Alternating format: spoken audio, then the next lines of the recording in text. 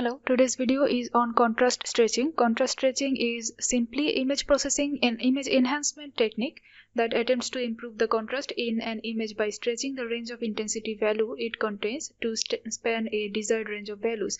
Contrast is basically the difference between the between the intensity of darker and brighter cells, brighter pixels. So that is how we are going to actually code today in our in MATLAB. So here we are going to actually examine this graph, and then we can actually apply this formula to our code. So here you can see that these are the alpha, beta and gamma are the slope of these portions, and we will actually find, after finding these slopes, we are going to actually multiply them with these values. So here r is our pixel value, so if it is from 0 to less than r1, so this is our r1. So if it is among this range, then we need to actually multiply the value with alpha, that means this slope here, and we have calculated this here by dividing w1 by r1. So this portion is our 0 to w1, and this portion is 0 to r1. So if we divide them, then we get alpha, and when the value of our pixel will be actually less than r1 and greater than 0, then we will multiply this value with alpha. And same goes to the other options. If r is greater than or equal r1 and less than r2, then we are going to actually multiply our beta with this value and then just add them with w1, and same goes with the third one also. And here the length is 256, so this range will be from 0 to 255, so that is why we are writing l minus 1. L is 256. So here if that happens, then we are going to actually multiply gamma with r minus r2 plus w2. So that is how we can actually apply this formula in our code, and then we are going to get our result. So let's go to the code. Let's start the coding.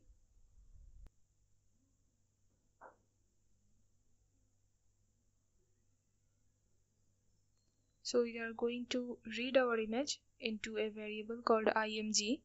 So we need to write imread.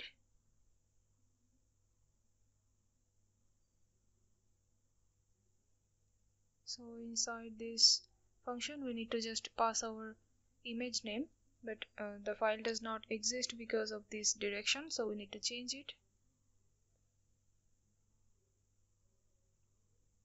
Select DIP folder, and then this is okay. So the image is actually loaded after this. So here we are going to turn our image into a grayscale image. For that we need to write a function called RGB to gray. Then we need to give the img variable inside this parenthesis.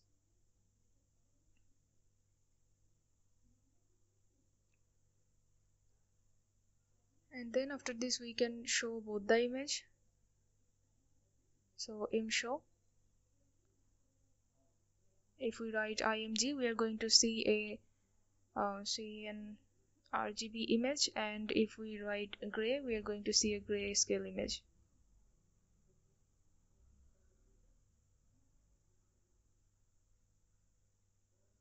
Okay, so everything is working properly. We just need to write the variable names now after this. So we had 4 variables, w1, w2 and r1 and r2, which we had used in our equations for slope, and we're just going to give these values. W1 will be equal 50 and w2 150. You can actually change this value and you can see how the output looks like, but for now let's start with this one. R1 is 80 and R2 is 150, and L was actually 256. We needed to use L minus 1 in our equations, but as we don't want to use L minus 1 every time, so I'm going to directly use L equal 255 instead of 256. So we can directly use L, and here A will be equal w1 divided by r1. This is actually our slope, alpha, beta and gamma. I'm just going to represent them with A, B and G. So B is equal W2 minus W1 divided R2 minus R1. And the last portion's slope will be equal gamma, and that will be L minus W2 divided by L minus R2.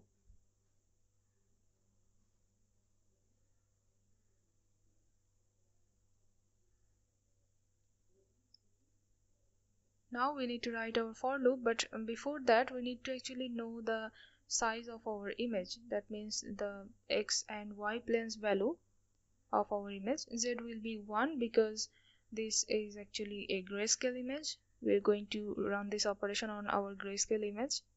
So here size of gray. Now if we run this, we can see the value 512 for both x and y. So now let's write our formula here,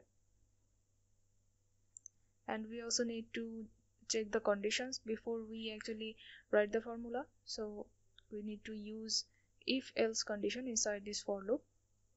So for I from 1 to x, and for j from 1 to y. We can use x or y both because both the value are equal. So after this we need to check the conditions. We had our 3 conditions, and because of that we actually need to multiply or addition, maybe add some values with the pixel of our image according to those conditions. So let's write them first. If gray of I comma j, that means if the pixel value is less than or equal R1, then the value R will be equal gray of I comma j.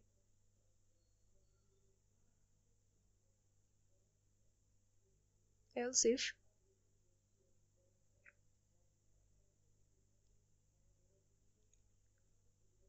gray of ij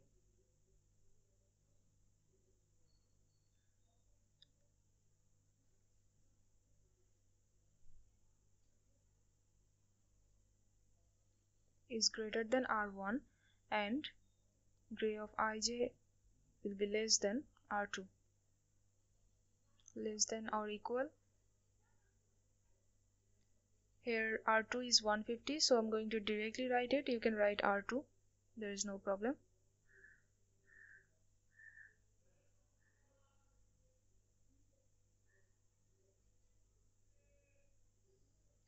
You can directly write R1 and R2's value, or you can write like this so that if you modify them you can see the change. So after this, if this happens, then R value will be equal gray of I comma j, and then we need to modify gray of I comma j will be equal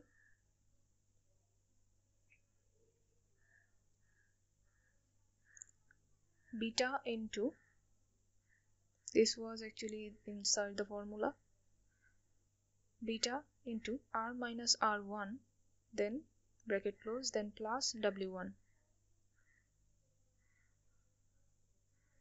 Else, if both these conditions are not true, then we need to write our third condition. R will be equal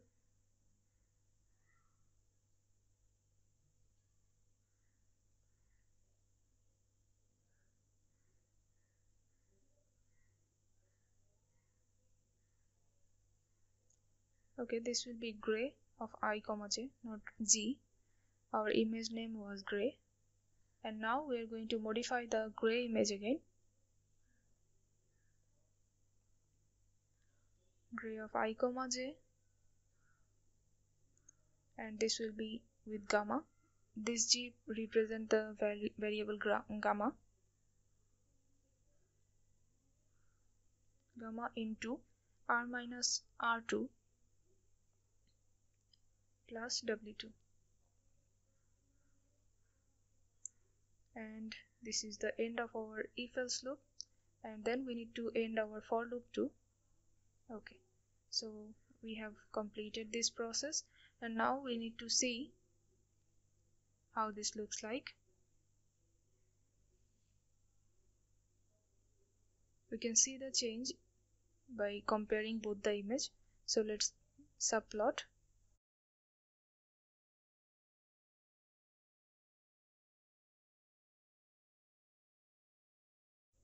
We're going to show our gray image which we have actually changed, and we have saved the previous image inside a variable called R.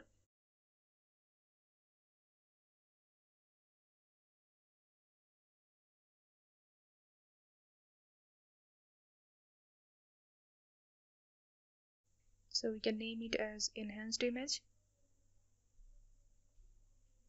and we can copy this and paste it after the gray image was taken, or after this variable just before the for loop.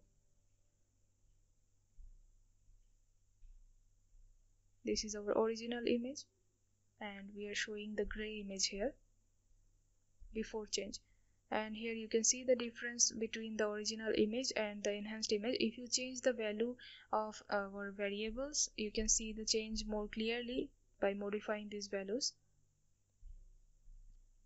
So let's change the value of R1 from 80 to 90 and run again, and you can see again this change is not very visible.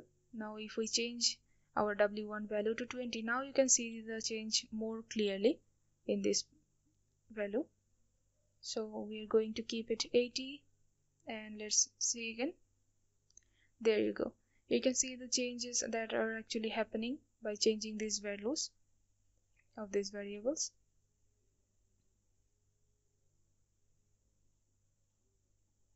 Now you can see again the change here also, and you can see that every time you change any of these variables value, then the change will be a bit different from the another.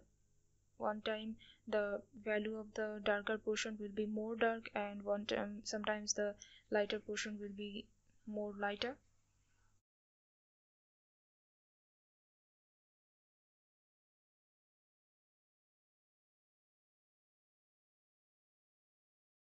So I'm going to keep it like this. So this is what we have done for our grayscale image, but if it was for our RGB image, then there will be another plane for our image wherever we have made a change. So let's make it let's make the code, write the code here also.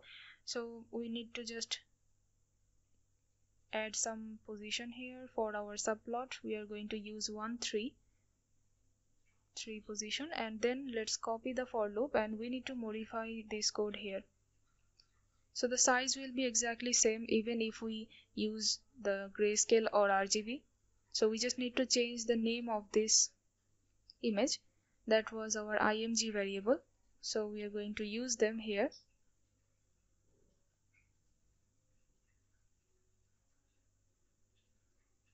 In all of this position we are going to write img.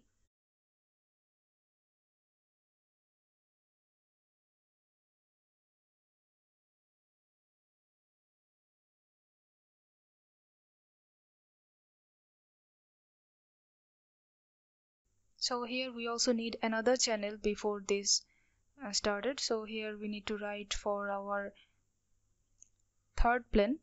So let's use k variable here, k from 1 to 3, or you can use z that we have actually defined here. But the z will be actually 1, so we cannot use it as this was for our gray image. So we need to actually change it to 3, and then we need to use it inside our image, and we need to end it one more time. Okay, now let's add our new variable k after this I and j variable. Okay, so we just need to do this for all the image values here.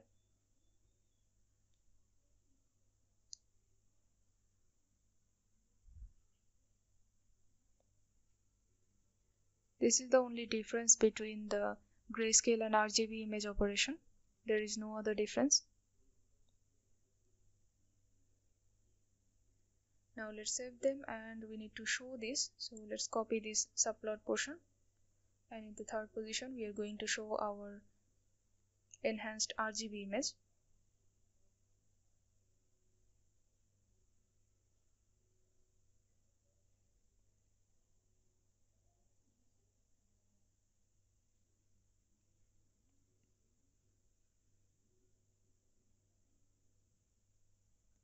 Now let's run the code after saving this. Okay, we can also show our original RGB image. So let's do this. Let's change the subplot to 2 2 and position 1 2 3 4. We need to show another times here. In the third position, let's show IMG, the original.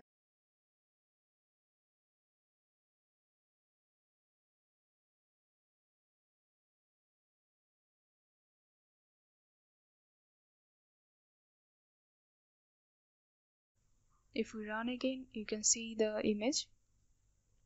Here you can see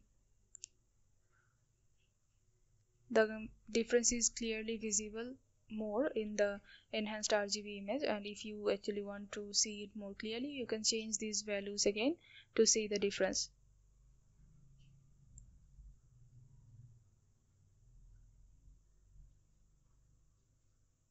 Here now you can see it more properly. This image is actually has more red properties than the original one. And if we go back to change all the values again, you can see the change will be actually visible properly this time through the RGB image.